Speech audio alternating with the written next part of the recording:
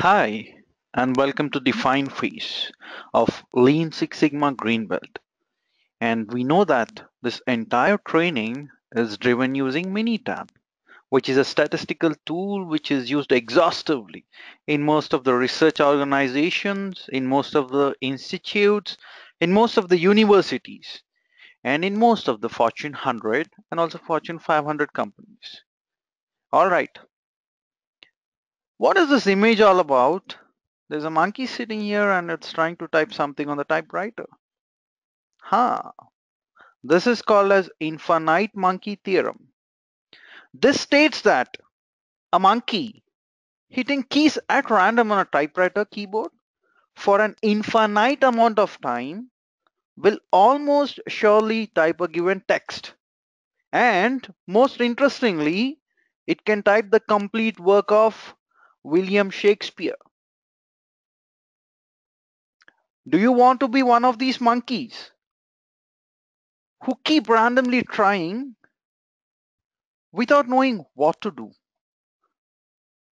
Do you want to be one of those who wants to execute or perform a Six Sigma project without not or without knowing what exactly you're expected to solve?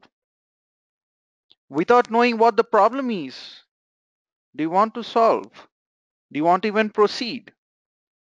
Yeah, we never want to get into that situation, right? We never want to be a monkey which is going to execute a million projects without knowing what the problem is and ultimately trying to figure out or trying to solve that problem. We do not want to be one of those. We do not want something which is immaterial. So, why did I put this example even before we get started? Let me tell you this. Any Six Sigma consultant is going to spend significant amount of time on define phase. Majority of your portion goes in defining what your problem is. You need to know what the business problem is. Only then you can get started with the project. And this is extremely imperative and extremely difficult step, by the way. All right, let us move on and see what the objective is. So here are the course objectives.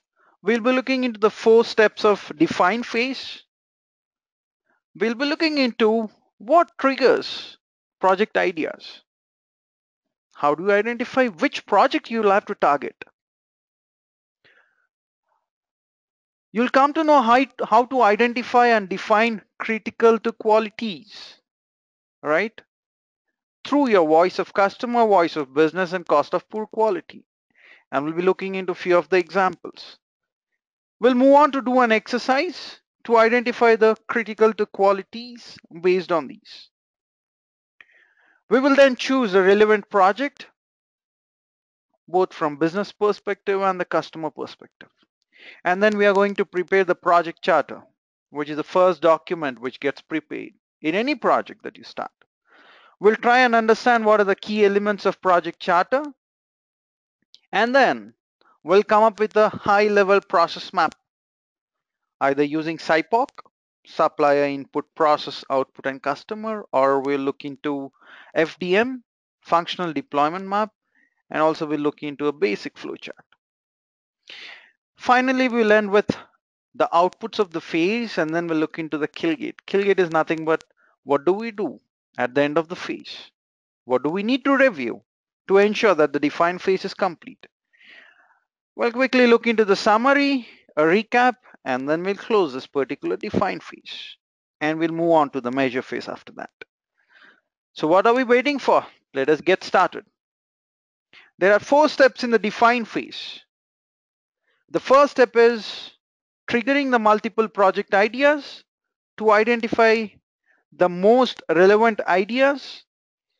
And then we are going to prepare the project charter, followed by preparing the process map. And this process map would be at a high level. All right. But what are the typical triggers for me to generate project ideas? How do I do that? What could the possible triggers be? Let us look into this. The first thing is you look into voice of customer, VOC analysis. right? This voice of customer explains the problems customer is facing. Sometimes customer might be very vocal in telling you that this is my problem that I'm facing with the business. Sometimes customer doesn't know. They'll be ambiguous. Sometimes they'll not open up. But onus is on you to identify what the problem is from a customer perspective. Think about Domino's Pizza. Sitting at home, if you order Domino's Pizza, pizza would be delivered to you within 30 minutes. If not, you can have pizza for free if it exceeds 30 minutes. Now, why do you think Domino's Pizza has set 30 minutes as its goal? Did you say, Domino's Pizza, that you wanted within 30 minutes?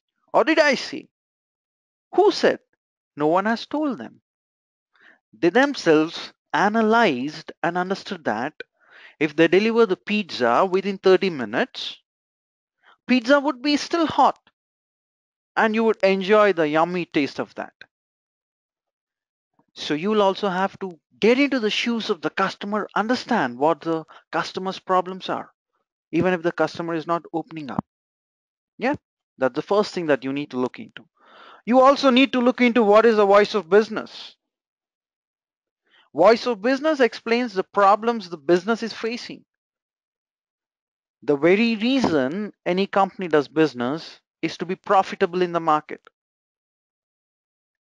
It's there to generate revenue so that its business might sustain, right? So you need to understand what the voice of business is. And then you need to look into the process. You need to look into what is cost of poor quality. What is triggering process defects? Why are there high number of defects? Why is there poor quality? Right? You need to identify all these reasons.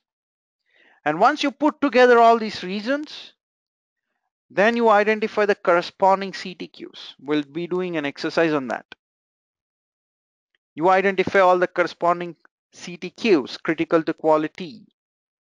And from there, you will note down the potential problems of the customer or the organization based on voice of business, right? You might also want to look into the cost of poor quality. And then you actually try to come up with what is CTQ, etc. But let us do a deep dive into what is voice of customer, voice of business. Voice of customer is obtained from the downstream customer, the direct recipient of the process or service. If Apple iPhone or if Apple is manufacturing iPhones, who is the end customer? You and me, who is purchasing iPhone and starting to access that, right? So if we say that the screen size of Apple isn't good, then that's a problem that we are raising, right? And Apple is going to take it seriously. They're going to do a project on that and fix that issue in the future releases. So it's directly going to come from the end customer. Yep. This information can be internal, a process partner to the company, or it can also be external. You might be serving your customers within your organizations also. If you're from a quality department, your clients would be the different project managers, the different delivery managers, right? But they in turn might be doing projects for different clients, external clients. All right, let us look into this. Voice of customer is the expression of customer needs and what is it that the customer desires. And when voice of customer is obtained from an internal process partner, it tends to be very specific. But mind you, you might want to validate that with the information from the ultimate external customer. We need to do that. All right. And when I say The voice of customer would be specific when it comes to internal process partners or internal customers. Is this? They clearly say that I need delivery on Tuesday, as opposed to your external customers who would say, I need faster delivery, right? All right. When obtained from an ultimate external customer, the needs must often be translated into something meaningful for the process. It may be ambiguous. Your external customer might say, deliver with high quality, as opposed to your internal process partner who would say, deliver me with not more than 2 defects per product, or with not more than 1 defect per product, or with 0 defects. And that is what Six Sigma is all about. We try to achieve almost 0 defects. But definition says it is 3.4 defects per million opportunities. And then we look into voice of business, which is often best obtained from the process owner. Yeah, you go to a person who is a process owner, who is managing the process, who owns the process, who makes changes to the process and ensures that process is implemented, right? And if you collect this voice of business, it tends to be very specific. For example, lead time of 2 hours, labor efficiency of 85% of standards, so on and so forth. And these are usually in reference to the health of the organizations, right? It's normally going to speak about the health of the organization, how the organization is performing. Is it doing a good job or not? And you might also want to look into process cost efficiency, the repair costs, which are also primarily derived from the voice of business.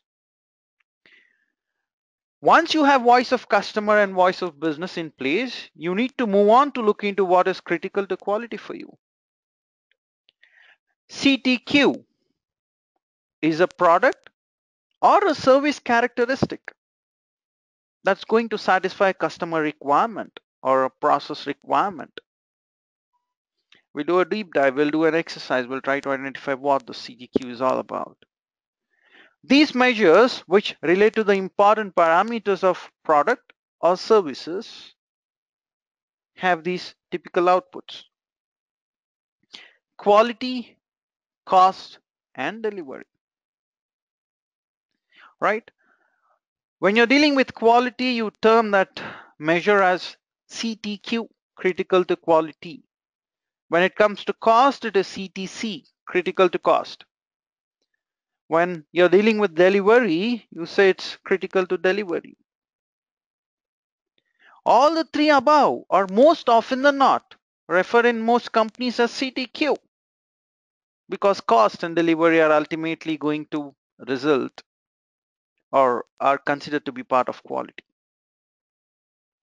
If you want higher quality, spend higher cost. If you want high quality, ensure that your delivery process is in place, which is robust in nature. But few companies also consider the three as separate entities altogether. That's absolutely fine. All right. Yep. Here are a few of the categories of metrics. If you want to come up with your CTQ for cost, for example, which is most often than not derived from the business, you can look into these: process cost efficiency, repair costs, purchase price, depreciation, residual value, so on and so forth. If you're looking into quality aspect, which is often derived from the customer, voice of customer, you might want to look into these: product, services, or features, attributes, dimensions, what is reliability, availability, taste. Yeah, this is also measured basically, right? When you go to McDonald's, I've given this example in the past. When you go and order McDonald's burger, it's going to taste in a specific way. If you go to a different McDonald's store and order a burger, it would taste alike. They measure the taste as well. And what is your success mantra? They say that they do not bake, they do not cook, they manufacture. That is how strong their processes, that is how strong their measurement is, and that is how strong the metrics that they have chosen are. If you want to choose something related to speed, which is usually derived from both voice of customer and voice of business, you can look into these: lead times, delivery times, turnaround time, cycle time, delays, so on and so forth. These things would become clearer when we do the exercise. So don't get bogged down and don't press the panic button yet. If you want to look into service and safety related metrics, here are a few of the examples. Corporate social responsibility, CSR, right? Most tier 1, tier 2 companies do this. You can look into these options as your metrics or CTQs. All right, output measures. Output measures are usually referred as Y data. We have already discussed about this equation, y is equal to f of x. What does this say? Output is equal to function of inputs, right? That is what it says. So output metrics quantify the overall process, which includes how well the customer needs and requirements were met. Typically, it's related to quality and speed requirements. And also it includes how well business needs and requirements were met. Typically, it's speaking about cost and speed requirements. So business and customer, right? You're considering both. Now, look at these images. Wow, I love to eat chocolates. And look at this, an innovative way of using canned citrus juice. And this is some weird looking thing. What is this? Let me explain in a while. Since we are discussing about the measures, let us discuss about some interesting measures. Right? What are few of the interesting measures? If you purchase pepper, for example, and if I were to ask you a question on, do you measure excreta in the pepper that you purchase? Do you even expect excreta, mammal excreta, to be part of pepper? Oh my God. If that is the case, what are the quality folks doing? Let me tell you this. According to US FDA, Food and Drug Administration, 1 mg of excreta per pound of pepper is acceptable. You cannot go and sue the pepper company. And I'm sure you have been to movie theaters, right? And whenever you go to watch a movie, what do you do in the breaks? You go and quickly grab popcorn. Yeah, very interesting thing, right? That is what we do most often than not. Excreta is measured in popcorn, mammal excreta. 1 excreta pellet in popcorn is acceptable according to US FDA. And for the chocolate lovers, let me tell you this. 1 rodent hair, when I say rodent, squirrel, mice, rat, right? 1 rodent hair per 100 grams of chocolate is acceptable. It's permitted, by the way. You cannot go and sue the chocolate company saying that, see, I found a rodent hair in this chocolate. You can't do that. And canned orange juice. Most people feel that the canned orange juice are high in quality. Yes, they are high in quality, right? And have you ever consumed pulpy orange juice? Pulpy, there'll be a lot of pulps. It tastes so natural, right? 5 Drosophila X, which are, by the way, posted here. Drosophila X, right? 5 Drosophila X for 250 ml of canned citrus juice is permitted. Oh my God, what crap. Yes, it is permitted. Right? And also there are many interesting measures, right? There is something called as microcentury, which is nothing but equivalent to 52 minutes. There is something called as fucking. Oh, I didn't abuse anyone. I really mean it. If you do not believe me, let me write it down for you. And that is how they pronounce, by the way, it's not my mistake. Firkin.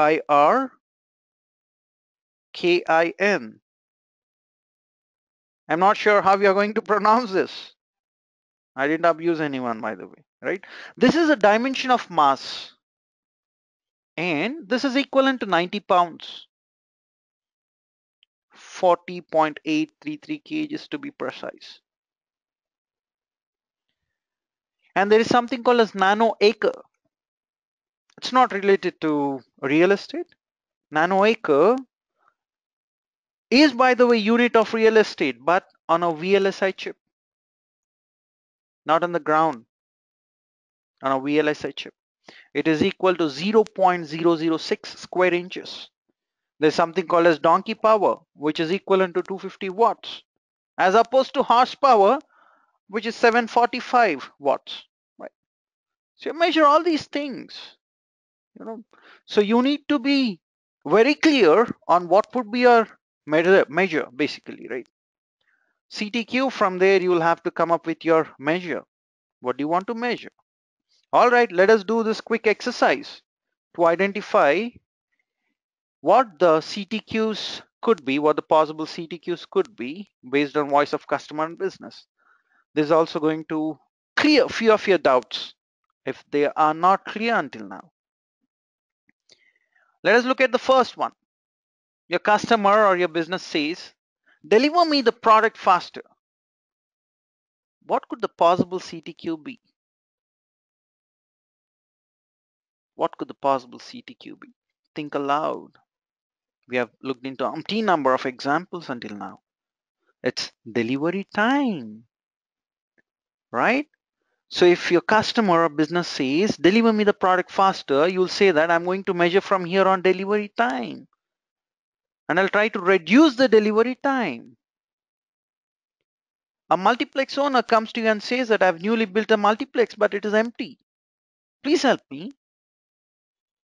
What could the possible CTQ be?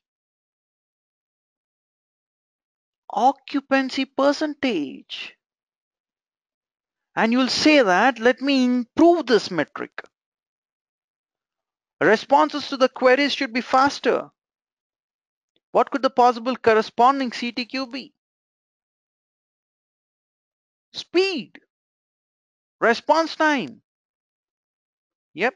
And you always want to reduce the response time. So there might be few metrics which you want to possibly reduce the value of that by implementing Six Sigma project. There might be few other metrics which you might end up improving as a result of implementing Six Sigma project. Not a lot of people are visiting the mall. What would you do? Which metric would you look into? I would probably look into footfalls, number of footfalls. Yep, that's a metric that I'll try to improve upon. Loan documents or loan document was incorrectly filled. What is happening here? Which metric, CTQ, would you target? I'd probably target error percentage or accuracy percentage, right? I'll look into error percentage. I'll try to reduce this. Deliver me the pizza hot. Yep. So which metric would I possibly look into? Temperature. I'll ensure that the temperature is within a particular range. It should not be extremely hot just because customer is saying that he wants pizza to be delivered hot. It should be of a particular temperature. If it's extremely hot and if he burns his tongue, then he's going to abuse you. If not directly, indirectly in his mind, he'll do that, right? Don't do that. And especially if you're superstitious, don't do that. All right. We incur a lot of warranty cost in fixing products. What would you possibly look into? Warranty cost. I'll probably look into cost of poor quality.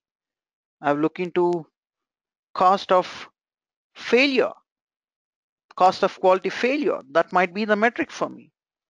I'll try to reduce upon that. Operator took a lot of time to address my query. Wait time. I'll try to reduce this wait time.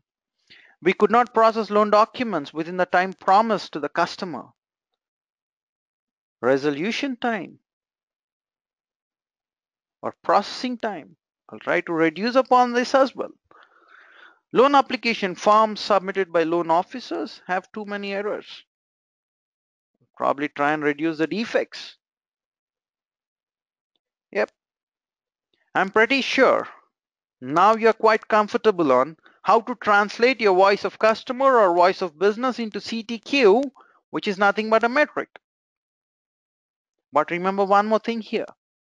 You need to look into two CTQs. One is called as primary CTQ and the another one is secondary CTQ. What is primary CTQ and what is a secondary CTQ? All right, let us take some example here. Okay, deliver me the product faster. It has delivery time. That is my primary CTQ. In the due course of reducing my delivery time, it should not so happen that I've hired 10 additional resources. If I hire 10 additional resources, I'm bringing about improvement by consuming a lot of cost. I'm increasing the cost. And this is not the objective of Six Sigma. We need to try to maintain this cost constant. And by maintaining this cost constant, we have to try to reduce the delivery time. Or you might also want to decrease the cost alongside decreasing the delivery time. And now this cost is called a secondary CTQ. The side effect of making improvements to this primary CTQ is your secondary CTQ. Think about this. There is something called as minoxidil. Minoxidil. Yep. People who are bald must be knowing this.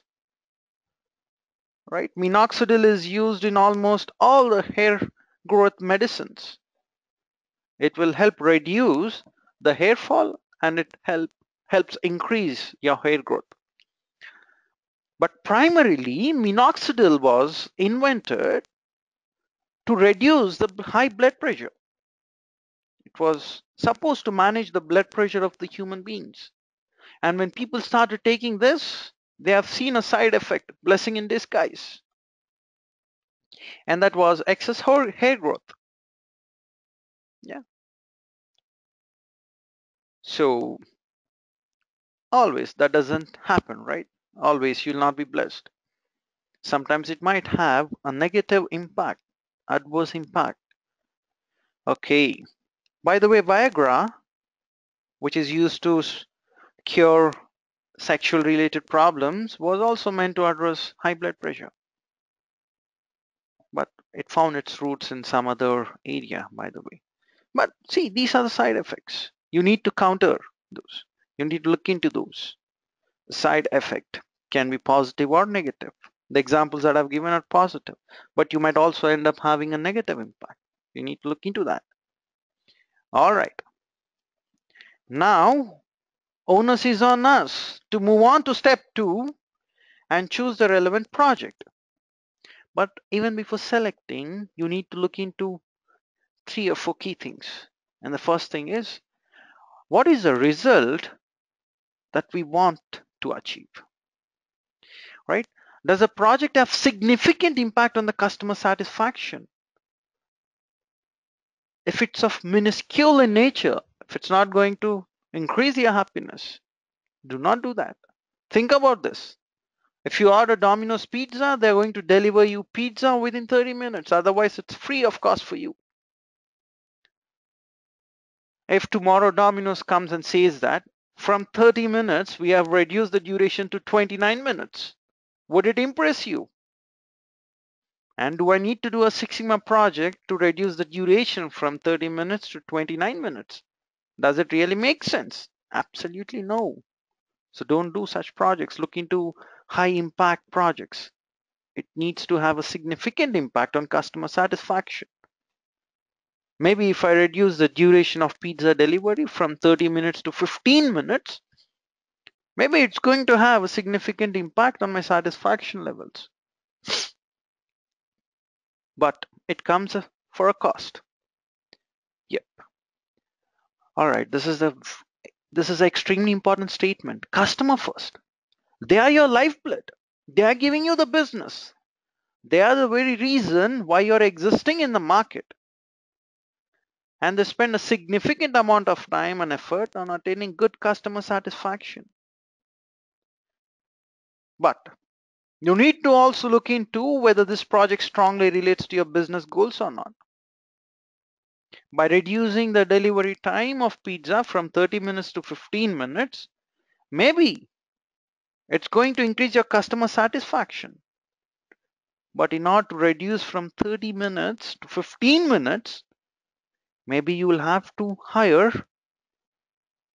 20% or 30% more delivery boys. Now that is going to eat away your revenue. It is going to eat away, or it's going to increase your revenue, but it is going to eat away your profits. Is that your business goal? No. So look into your business goal as well and try to ensure that there's a win-win situation here. You increase customer satisfaction by ensuring that you also meet your business goals. And hence, defined phase is extremely tricky. It's extremely tricky, right? You need to have a proper balance. You need to satisfy both the customer and ensure that you do not run out of business. You do not impact your profits, or you do not eat away from your cost center. All right, how much effort should I spend on a Six Sigma green belt project? It should not be more than 6 months, right? 3 months to 6 months maximum, including everything, including the handover of the process to the process owner. Yeah, when I say handover of the process, it is handover of the improved process. A good project must be manageable. If not, why do you even want to get into that project? Prolonged projects, no, a big no. They will ensure that the interest levels of the stakeholders are significantly reduced. And it builds the frustrations among the team which is working with you. Right? Extremely dangerous. Don't do that. The team also runs the risk of disintegrating. And which projects should be kept at bay? Do not do. What kind of projects? It should not be bean-sized projects. You cannot say that I'm going to complete this project in a week and it qualifies to be a Six Sigma project. Don't do that. Probably you can implement lean concepts or Kaizen or Blitz Kaizen that should be able to address this. Yep. Because the improvements would be too small and the customer or your business is not going to appreciate you for that, for the efforts that you are investing. And remember, Six Sigma involves a lot of statistics, a lot of data collection, a lot of data analysis, right? And do not try to solve the world hunger. Don't say that I'm going to increase the revenue of all the departments of my organization. I'm going to arrest the attrition rate of all the departments of my organizations. That would not happen. You should not pick up such a big project. Be very cumbersome. All right. Yep. Do not pick up world hunger projects where the solution is beyond the control of the stakeholders with whom you're working. All right. What problem to select? Right? Look at this diagram. It clearly explains that if you know the cause and if you know the solution is going to be simple, implement lean methodology. If you know the cause and if you know that it's going to be complex, still implement lean because you know what the problem is. Just go fix it. If the cause is unknown and you know that solution might be simple, then still implement lean.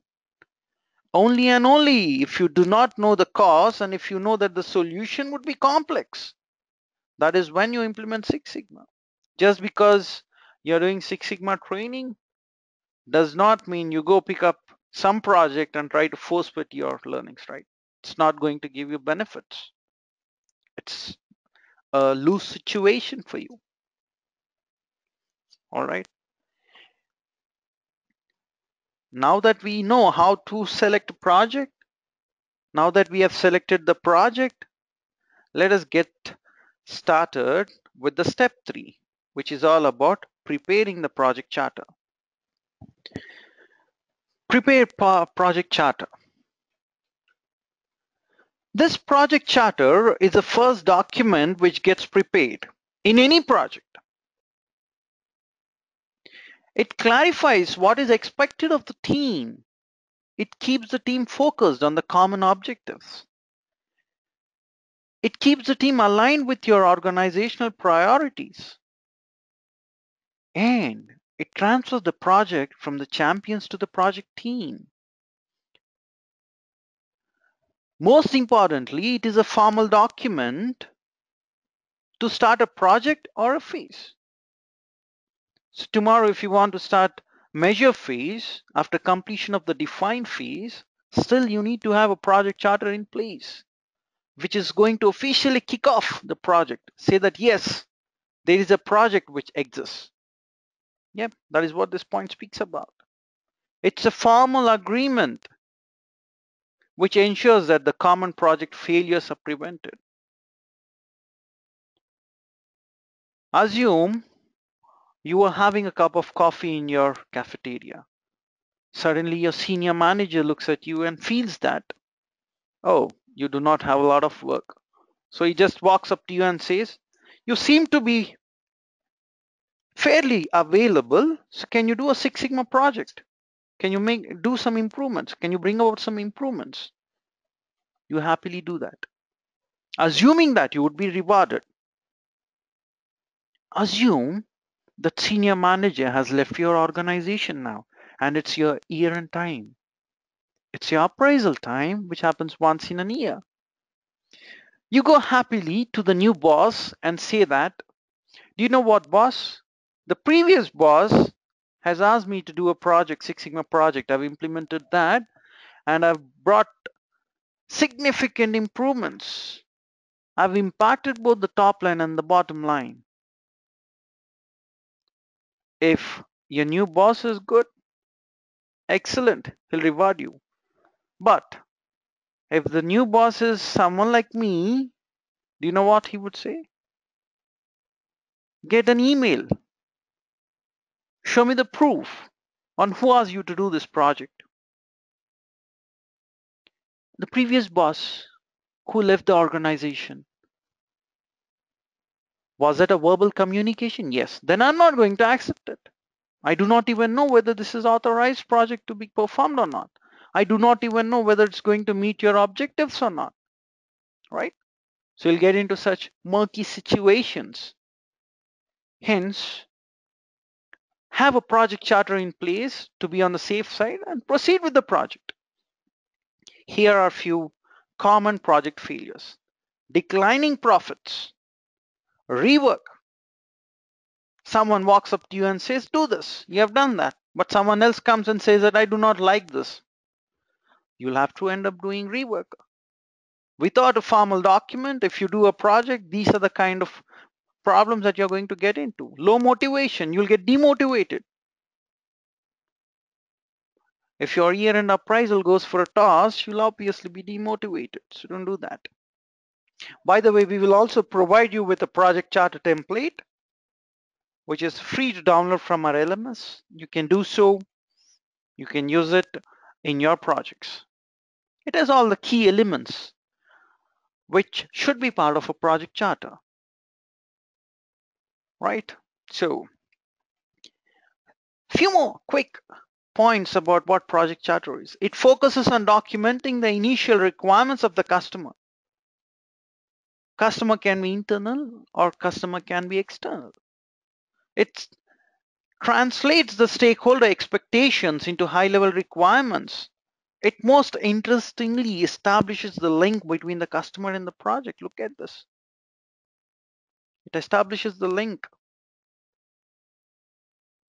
All right. This is the appropriate process for naming a project manager. You name the project manager, you name the Six Sigma consultants here. Linking exists between customer and project if it is an internal project. However, if it is an external project, linking is between performing organization and the project. And this is by far the most important thing. Project charter development is an iterative process. It is a living document which will change over time. Most people assume that project charter is prepared at the start of the project, and you should not be making any changes to that. That is wrong, right? Project charter is prepared at the start of the project when requirements may not be extremely clear. So as in how you move along, you will get some clarity on the requirements, and that might trigger a change. Trigger a change to your objective as well.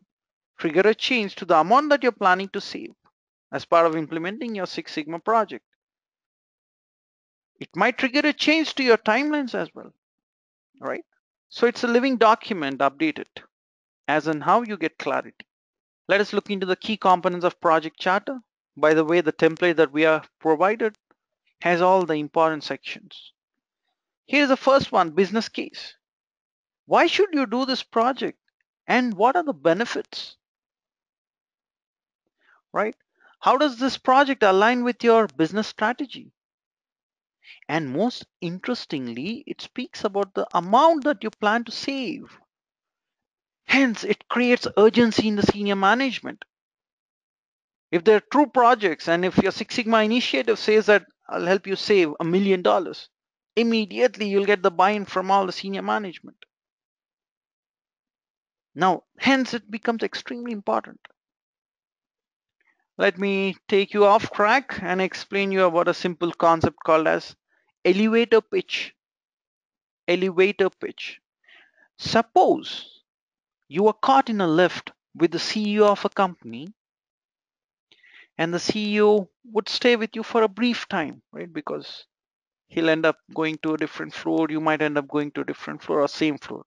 Nevertheless, you have very minimum time to ensure or to speak to the CEO in such a way that he calls you back at some point or the other. What would you do? This is what you do. You simply say that you'll help him save $1 million. You simply say that you'll help him save some dollars. The moment you say dollars, the moment you say money, cost, people's ears will suddenly, open up, right? So, and then you can expect your chances of getting a call are high. Yeah, it's extremely high that you might get a call. All right. The second thing is project scope. What are the boundaries of the initiative, start and end? I am going to help improve the processing time of the finance department. Now that is in scope for you. If this is your organization, you're clearly telling that I'll help improve the processing time of our finance team. They might be processing few applications, loan applications, or insurance policy applications, whatever be it. You'll try to reduce that. So you have drawn a boundary. And you will also say that All the other departments would be out of scope for me. So you define in scope and out of scope. That is extremely important, because otherwise there would be a lot of scope creep. Today you might feel that I need not draw the project scope. I'll just get started. I'll say that I'm going to make improvements to the finance department. Tomorrow, suddenly, some other stakeholder might step in and say that, hey, the improvement project that you're doing seems like it's going to have an impact on my department as well. So can you do an improvement here as well? Day after, another senior leader might walk up to you and say that, seems like you're doing improvement projects for finance and HR team. Why don't you include us in the scope? Instead, if you have a clear scope defined, you can say that our scope is defined. I will do another project at a later point of time, right? It also says what authority we have on the project and what is out of scope, which we have already discussed.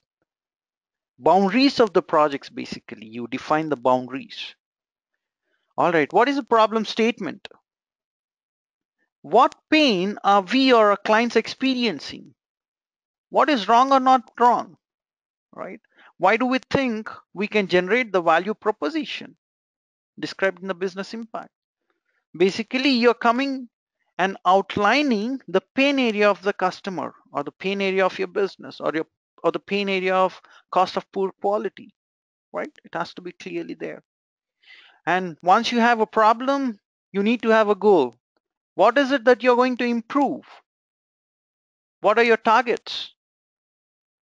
All right. And your goal statement should be smart, specific, measurable, achievable, relevant, and time bound. We will learn about this with an example. So just bear with me until then. It's coming up probably in the next slide. We'll understand how to define an excellent goal statement. How will success be measured? What specific parameters will be measured? Right? There's nothing but your CTQ. I'm going to reduce the delivery time. I'm going to improve the quality. I'm going to increase the productivity. I'm going to reduce the processing time.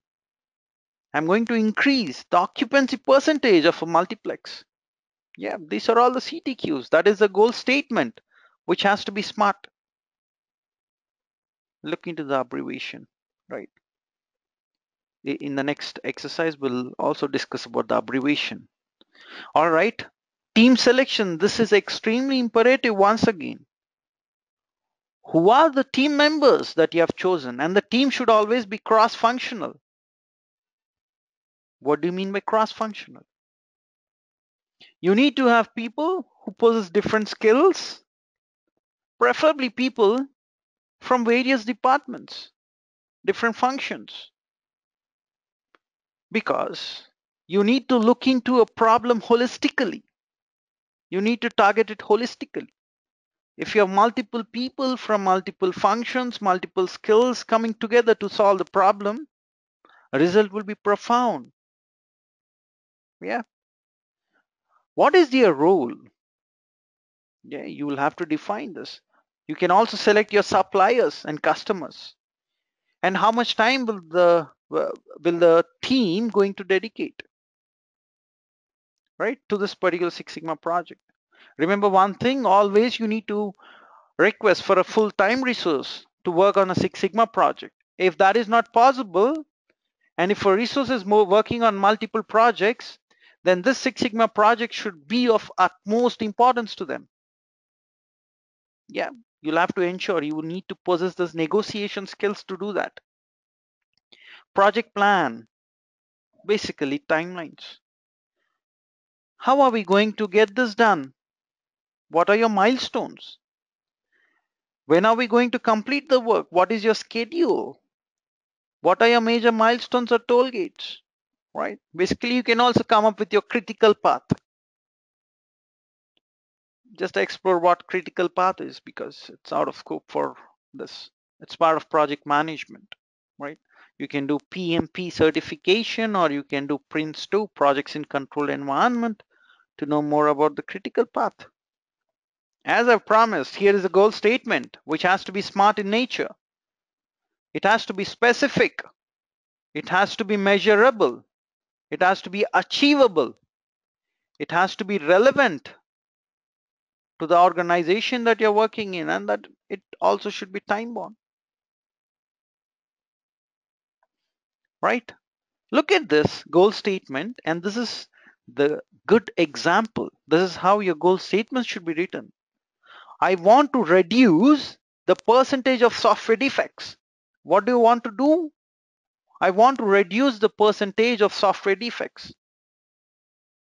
Okay, from 40% to 10%. Ah, now you have given me the magnitude. That sounds great. But by when? In the next 2 months. Where do you want to do this? I want to do this in Hyderabad region. So where is available? All right, but what are you going to do? What is in it for me? I'll help you save 1,000, right? Or I'll help you save $1 million per year. This is the magnitude. With this particular goal statement as reference, can you tell me what is missing in the goal statements which is provided here? First one. Do we have the what? Reduce the cost of rework. Okay, I want to reduce the cost of rework. Fine. But what is the magnitude? You want to reduce the cost of rework by what percentage? So magnitude is missing here, right? But by when do you want to do this? I want to do it in the next 4 months. Fine, when is there, right? But here, where is also there. You want to do it in a specific company, that's fine. But by implementing this, by doing this, what is it that you're going to save, right? Dollars, brand image, tangible or intangible benefits. What is it that you're going to save that is not available? So it's incomplete from both magnitudes perspective. Look into this example. Improve order to ship time by 50%. What is missing in this? What do you want to do? You want to improve order to ship. All right. What is available? Magnitude is available. You want to reduce it by 50%, but you're not committing on the time here. So by when you want to complete this, it's not given. And what is the magnitude of savings that you want to bring about? This is also missing. Yep. Let me erase this. Okay. Look at the third example. Reduce revenue loss due to unauthorized discounts by 80%. What do you want to do? I want to reduce revenue loss due to unauthorized discounts. Fine. You have this what part? Amazing. By 80%, you're also mentioning about the magnitude. But by when do you want to do this? You haven't mentioned that. Again, timelines are missing. And what is the impact that you're going to bring about is missing. Right? So you need to focus on all that. I'm not mentioning about where because I'm assuming that these statements are related to those specific companies. All right. Decrease time spent in admin activities by 25%. Uh-huh. Good. Sounds good. Sounds interesting. Let us look into whether it qualifies to be stated as a good goal statement or not. Decrease time spent in admin activities. Yep. What do you want to do is there. Is it measurable? Yes. I want to reduce it by 25%. So it is measurable. So you are specific, you are measurable.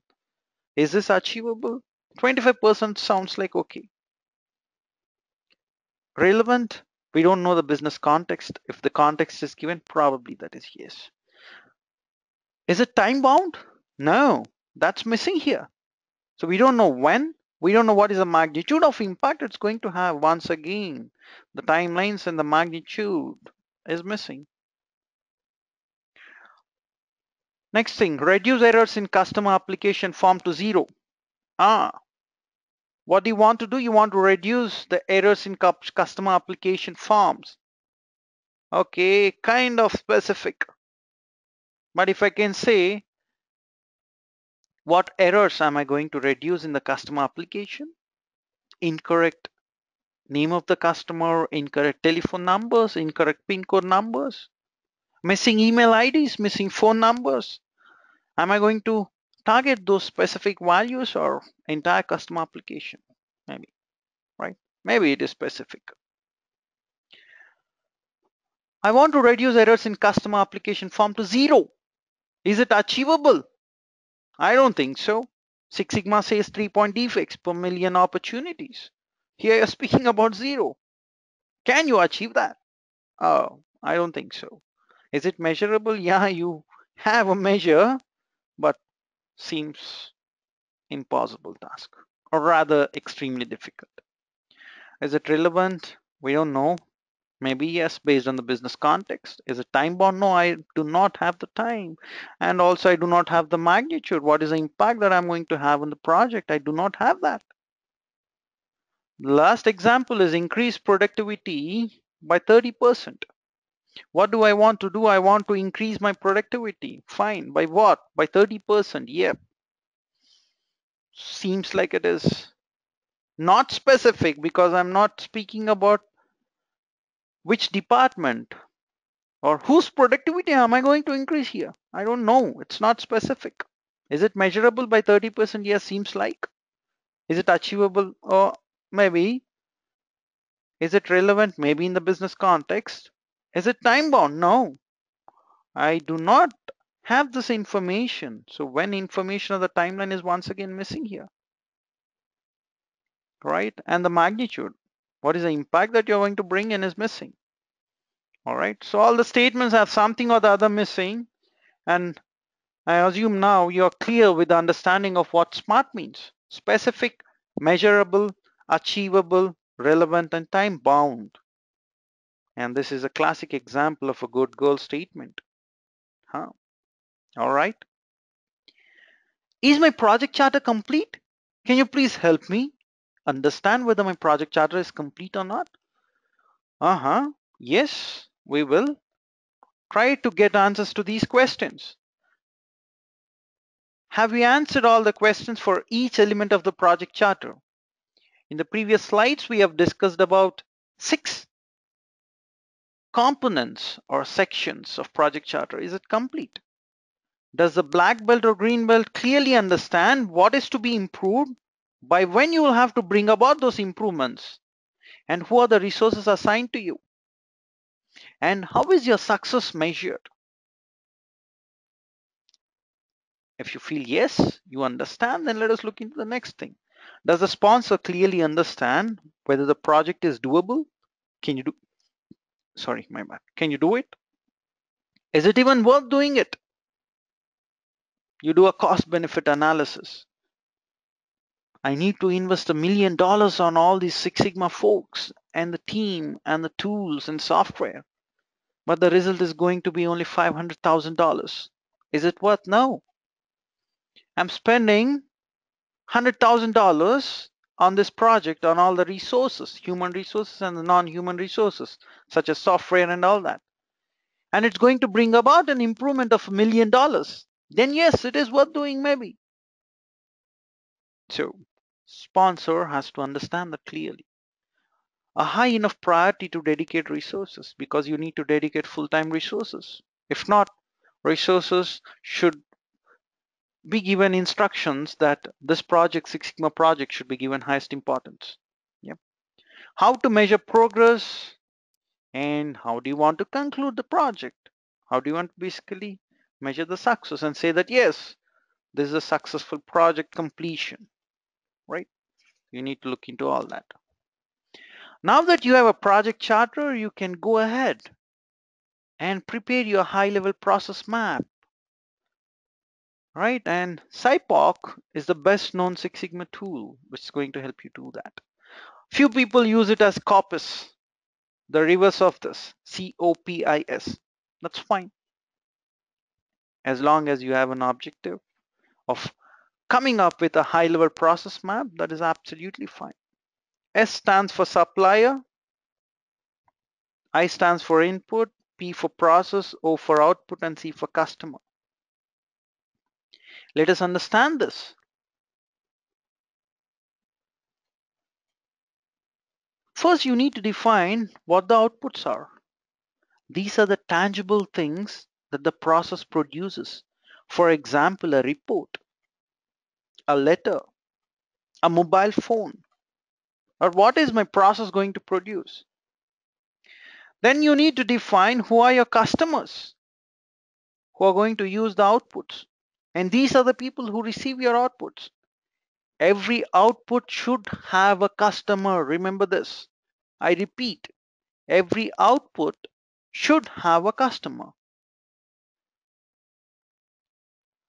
But let us look into what the inputs are. These are the things that are going to trigger your process. They will often be intangible. Example, a customer request, right? And who is going to supply you these inputs, right? These are the people who supply the inputs. Every input should have a supplier. I repeat, every input should have a supplier. In some end-to-end processes, the supplier and the customer may be the same person. Take example of your photocopy machine. You give an input as a piece of paper and you get the output. So you provide the input and also you consume the output. And also define the sub-processes that make up the process. Right? These are the activities that are carried out to convert the inputs into output. Yeah, you need to define the sub-processes. Let us understand this with an example here. You have suppliers who provide you with the input. There is a process which happens, and the process is going to generate some outputs which is consumed by consumers, customers. They are going to give you back some feedback. Yeah, so that you might tweak your process if required. Let us look into this interesting example. This is what happens most often than not, especially with the married couple, right? If you're married for probably first 6 months or so, your wife is going to make tea for you, post which you end up making tea for your wife for the rest of your life. I'm just kidding. All right, let us look into this. This process is all about making tea. Supplier is a husband and also supermarket, because you need to get some inputs from supermarket. You get tea bag, you get kettle, you get electricity, water, milk, and cup, right? What that husband do is going to bring all this. And what is the process? You add water to the kettle, right? You add tea bag to the cup, then you make tea, and the output is cup of tea, right? And you use a tea bag and you serve it to your wife. If she's unhappy, then you'll be kicked out of home, right? And if she's happy, you end up spending most of your time in kitchen. Either way, you're at risk, my dear friend. All right, jokes apart, let us move on. You can also come up with a high level map, which is shown in this way, right? You can come up with a flow chart, or you can come up with a functional deployment map, which is also called as swim lane, right? Functional deployment map or swim lane. Swim lane because this looks like swimming lanes, right? Suppose there's a swimming pool. I need to swim in this lane. Another person will swim in this lane. Majorly, you see that in competitions, Olympics, etc., right? Functional deployment map. Look at the salesperson is supposed to do this process, and this third process. Though this entire thing is a process flow, he's not going to touch the other components. Now the sales manager is going to do this second process, third one, and he's going to take a decision. This is called as decision box. And third function, that's payroll clerk, is going to look into only this process step. And the finance manager is going to look into this final step, right? By the way, you connect arrows. You connect your process steps using arrows. This is the start box. This is the decision box. This is the process box, right? And there's the stop box, by the way. All right, you have a start point. You need to have an end point. You will have decision points. You will have sequence of steps. And which departments or functions are getting involved? It's obvious by looking into this functional deployment map, isn't it? Right? A sigh of relief for you and me. We come to an end. This is the key output, project charter, which is most often than not approved by your stakeholder, sponsor. Sponsor is the person who is going to give you money and resources to perform this project. So approved project charter is a key output. You also came up with a high-level process map called a SIPOC, supplier input process, output and customer. Then you come up with overview flowchart. Now the team is ready to move to the measure phase. Great job. Give a pat on your back. All right, a quick summary. What did we do in the define phase? We came up with multiple project ideas. We generated using voice of customer, voice of business, and cost of poor quality. From that, we have identified primary CTQ and secondary CTQ. Primary CTQ is something that we tend to improve upon, and secondary CTQ is something which we want to keep constant or try to, improve upon this parameter as well. Once we zero on a particular CTQ, we come up with a project charter. We need to prepare this. Along with the background of the project, what is the goal of the project, what is the business case, who will be working on my project, what is the project scope, and what are the high-level timelines in terms of project plan. We have looked into how to come up with goals which are specific, measurable, achievable, relevant, and time-bound. Business case should be very clearly documented. You need to come up with a project scope which has in scope and out of scope elements. Or you can either also come up with SIPOC. Yeah, that's the high-level process map. You can also come up with that here to define your scope. Project plan would contain your milestones and timelines for the project. And most interestingly and important thing is, project charter is a living document and can be revised at any point of time. And once the project charter is approved, you prepare your high-level process map using SIPOC, right? It may also help you in the scoping of the project, which is also mentioned here. All right, guys, in the next session, we are going to discuss about measure phase, and it's going to be calculation heavy. We are going to use Minitab to a very great extent in the measure phase, and then analyze phase, in which usage of Minitab would be extremely high. Not to worry, the magic box Minitab is going to do the things for us. We just need to focus on the concepts. All right, thank you for listening to me patiently. Hope this has helped you a lot. Thank you so much. Bye.